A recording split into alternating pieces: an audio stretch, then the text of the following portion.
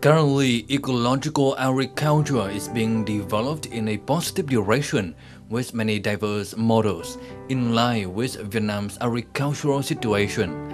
As a result, farmers can produce more clean products of high quality to meet the demand for food and also generate income, improve family life.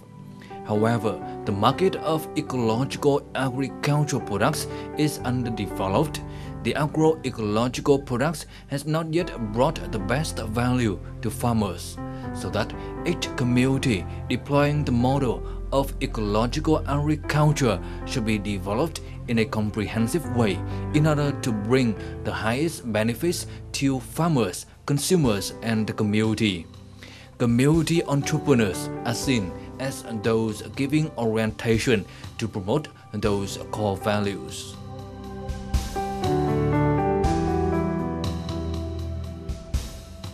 Greetings from Trang Vietnam on VTC10 Net. Agroecological products is a niche market and requires a special enterprising method. So who should be responsible for that? In today's program, we have an interview with Daniel, a business from USA. Thank you, Daniel, for joining our program today. Agroecological products are different. Does it mean that we need a special and different enterprising method for this type of product? With ecological products, there's a couple things in order to bring the products out to market. For example, if we're talking about the enterprise or the entrepreneurial aspect, right, then I think one thing is the concept of a ecological product is something of a niche market is one. And then two, at least in the market in Vietnam, there's not an existing market yet. So I think in terms of the entrepreneurial spirit, you have to have a mindset that this is not a commodity market, for example. There is no set infrastructure. You need to have the ability to build up the market infrastructure to actually accept the ecological product is one. I think the big thing too is also you have to be willing to change the mindset of consumers.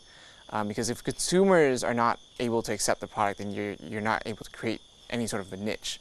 And the third thing is if your goal is to sell at a premium, right, is to ensure that the market accepts the product at, say, a price that is equal to or an organic product, right, if we're going to use that as a benchmark.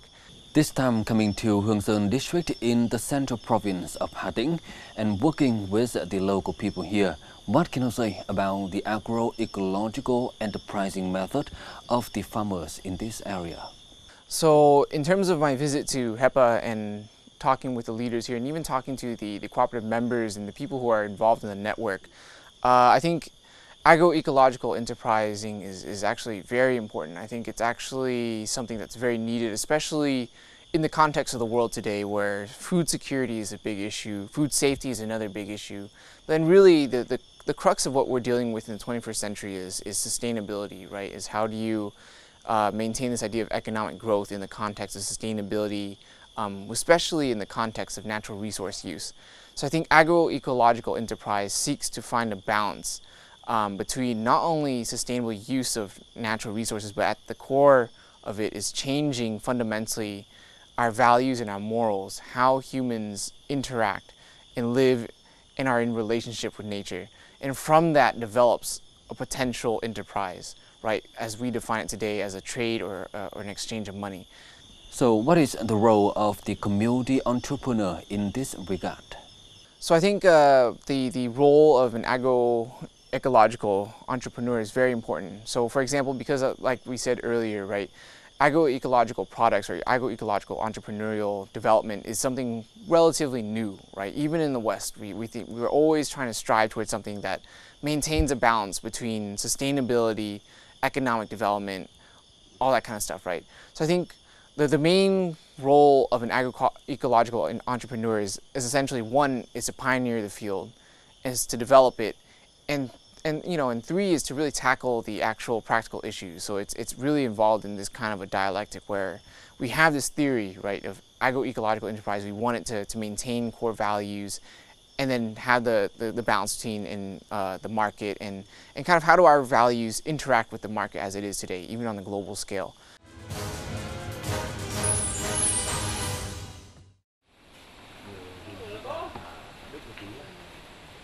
Born and raised in the forest, the love for nature plants and animals has gradually grown up in the heart of Trần Quốc Việt, an ecological farmer in Hương Sơn district, Hà Tĩnh province.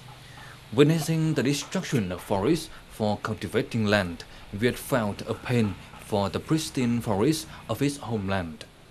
From the experience and wisdom, he has connected with the local farmers to form a network in order to urge people to develop sustainable ecological farming method in association with indigenous knowledge.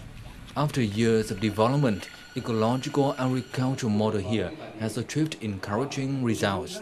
Many farmers from the Central Highlands, Northwest, Laos, Cambodia, etc. have come here to learn how to do ecological farming. Thì sau khi mình chia sẻ được cái này thì đồng bào các dân tộc đã có ý thức hơn trong cái quản lý bảo vệ rừng và bảo vệ cái nguồn nước đầu nguồn. Cái thứ hai là đồng bào cũng đã tiếp tục lưu giữ và phát huy những cái là kiến thức bản địa trong sản xuất nông nghiệp sinh thái, trong chăn nuôi, trong trồng trọt, rồi là trong là sử dụng các cái loài cây để phục vụ làm thuốc nam, rồi là các cái món ăn truyền thống của dân tộc. Chính vì cái lẽ đó cho nên là cũng được bà con là hăng hái tham gia. Most of the young people coming here are from the ethnic minorities. Everyone is born from the forest and has a certain understanding of soil, water, agricultural methods. Listening to the sharings of Viet and the local farmers, they have become more aware of the preservation and protection of forests, promotion of traditional knowledge in agriculture to develop their villages. Trong cái phạm vi này thì tôi muốn trở thành một cái doanh nghiệp, hay nói hơn xác đáng hơn là một cái doanh nhân để mà đưa những cái sản phẩm nông nghiệp sinh thái của bà con làm được để giới thiệu cho thị trường, để người ta hiểu được cái giá trị của cái sản phẩm nông nghiệp sinh thái và người ta hiểu được cái giá trị của cái tài nguyên thiên nhiên và môi trường và hiểu được cái giá trị những cái sản phẩm trong rừng cung ứng cho xã hội nó tốt như thế nào, nó có lợi cho sức khỏe ra làm sao. Cái mong muốn này để làm gì?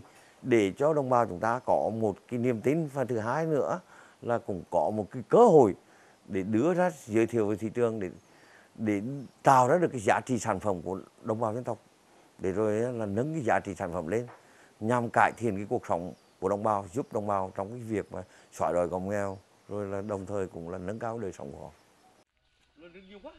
Currently, agroecological model has been replicated in many places in Hà Tĩnh. Farmers come to Rao An Cooperative of Mr. Việt to learn about farming.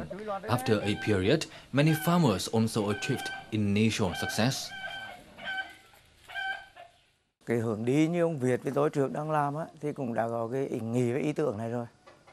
Ý tưởng làm thế nào mà cùng nhân dân, vì mình ở sống ở thiên nhiên, làm thế nào mà bảo tồn được thiên nhiên và tạo lập cái cuộc sống sinh kế cho người dân ở đấy, có đủ các yếu tố để mà cùng yếu cái rừng, yếu cái đất này để mà bảo vệ và phải sản xuất để phát triển. From the practical experience after many years working in the forest, Mr. Việt has successfully guided the development of local agriculture and helped people develop stable livelihood. Farmers not only feed themselves but also sell the agricultural products of high quality to the market at reasonable prices. Moreover, native forests have been restored, a vast green spread across the homeland. It is also the common desire of the community entrepreneurs as Mr. Việt.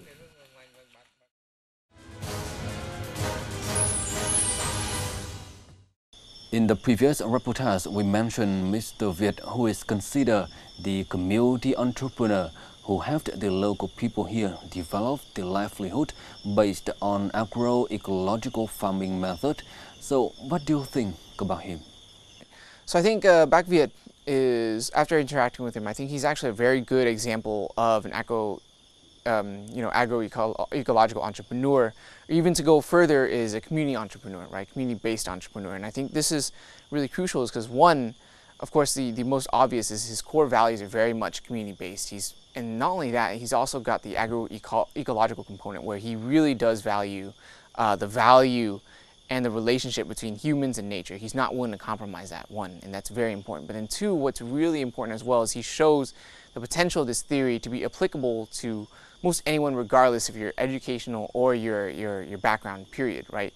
This is not an exclusive ideology, theory, or even kind of a job description where you have to have an MBA or you have to have some sort of certain specialized degree, but this is something that's relevant across class, racial, and just overall economic background. So I think that's what Bac Viet kind of embodies, is kind of the layman terms that, or the layman relevance that this concept really has, and the applicability that this theory has, and kind of the ability of someone who has absolutely no formal training in economics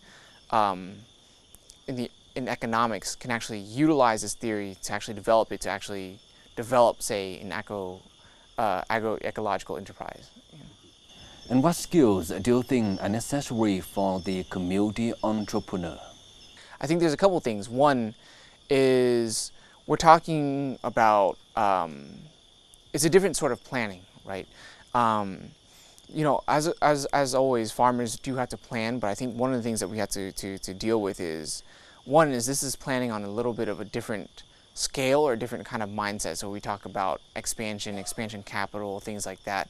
And it also talks about farming can sometimes be a little bit insular in essence, right? So I think the essence of the entrepreneurial aspect is you have to be in relationship, in exchange with markets, right? Which is beyond just your farm. So I think that's the other skill, is how do you actually understand what people want, the mindset of consumers now, and then being someone that's a community-based entrepreneur, is how do you synthesize that and balance that with community benefits, and then also with your core values, making sure that the market doesn't change you, but you understand the market in order to change the market, for example.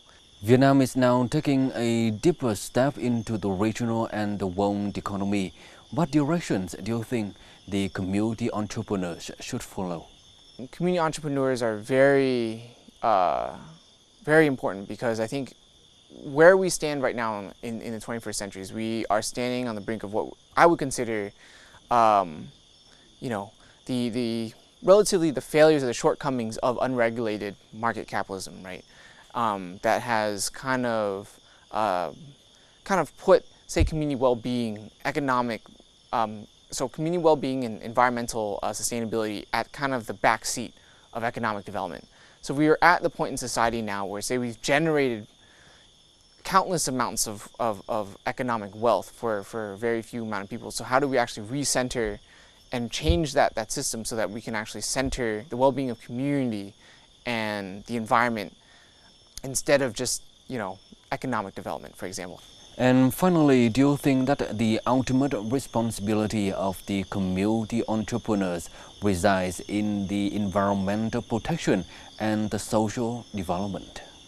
Yeah, so I think that the responsibility of a community entrepreneur is exactly that. They are responsible for the development of society. And I think the societal development, right, is not exclusive of environmental stewardship, right? And I think contrary, I think we need to redefine what societal development or even economic development or even what progress really means, right? And I think progress is often conflated with this idea of modernization and urbanization, which comes at the expense usually of environmental quality, and it creates all these other issues such as inequality and things like that. Once again, thank you, Daniel, for joining our program today and for your meaningful sharings. Yeah, thank you. And that's all we have for today's program. For comment and feedback, don't hesitate to write to us at shangvietnam@netvietTV.net. Thank you for watching and goodbye for now.